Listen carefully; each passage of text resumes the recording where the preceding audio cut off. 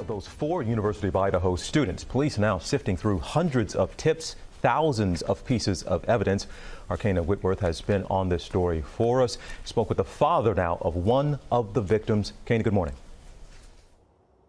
Hey, TJ, good morning. Kaylee Goncalves' father told me they moved to this region of Idaho because it was safe.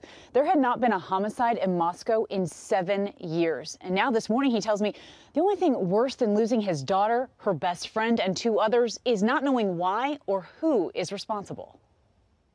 This morning, students on edge at the University of Idaho as the search for the killer in that brutal quadruple homicide enters its 3rd week. It is disconcerting that there is somebody out there who's done such a horrible thing and they haven't been caught.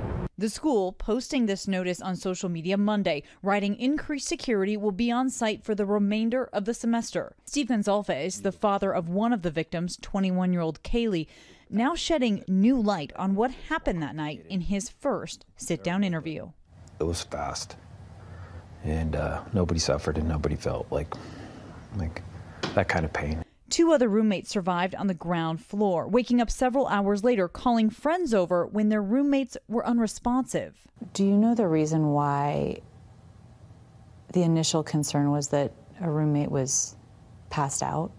I know the girls reached out via texting and calling, so I can only assume that by the phones being ignored, knowing how my daughter is not going to ignore calls and texting. Officials maintain the murders happened between 3 and 4 a.m. and that the first 911 call was made around noon.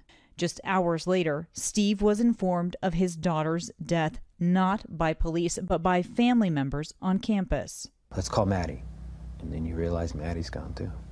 Madison Mogan was Kaylee's lifelong best friend. The pair seen together in their final hours of life, laughing and ordering late-night food before getting a ride home together in what Steve described as a sorority-designated driver service. You can't imagine sending your girl to college and then they come back in an urn.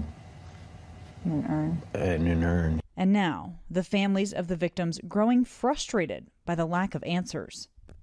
I haven't earned the ability to grieve the way that I want to grieve. I want to be able to have justice first.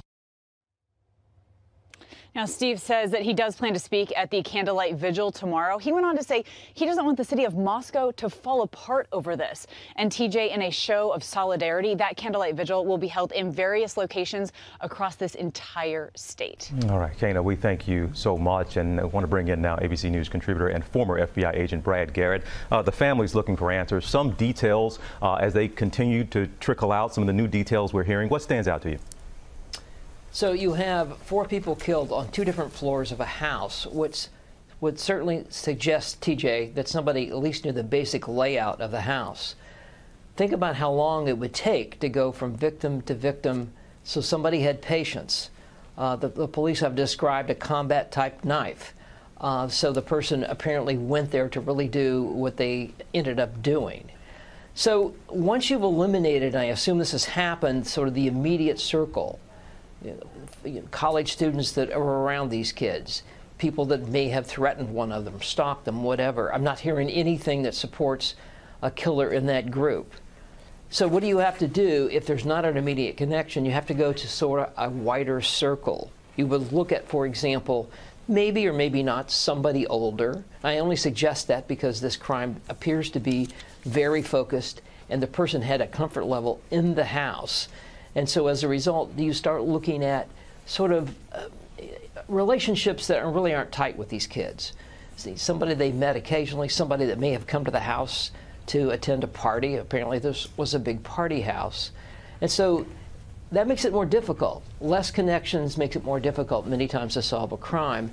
And you're also going to have to look, and the police have already talked about this, of similar type crimes in other parts of the country, in particular in the Northwest, which they're saying initially there is no connection, and there may not be, but you're really going to have to look at this bigger circle that I'm suggesting. A wider circle, somebody that knew the layout, some of those details, but what type of person, and somebody could argue, what kind of monster are they looking for? So if somebody that's done this before, I mean, TJ, people who do this kind of stuff, get a big thrill out of doing it. Now, we don't know if it's that type of person, but that it could be something like that. The idea that you killed 4 people just tells me that this was sort of driven by something you intrinsically wanted to do, less so than maybe one student mad at another student. You can only imagine the fear in that community knowing that person is still out there. Brett Gary, we appreciate you as always. Well, hey there, GMA fans. Robin Roberts here. Thanks for checking out our YouTube channel. Lots of great stuff here. So go on, click the subscribe button right over here to get more of awesome videos and content from GMA every day, anytime. We thank you for watching, and we'll see you in the morning on GMA.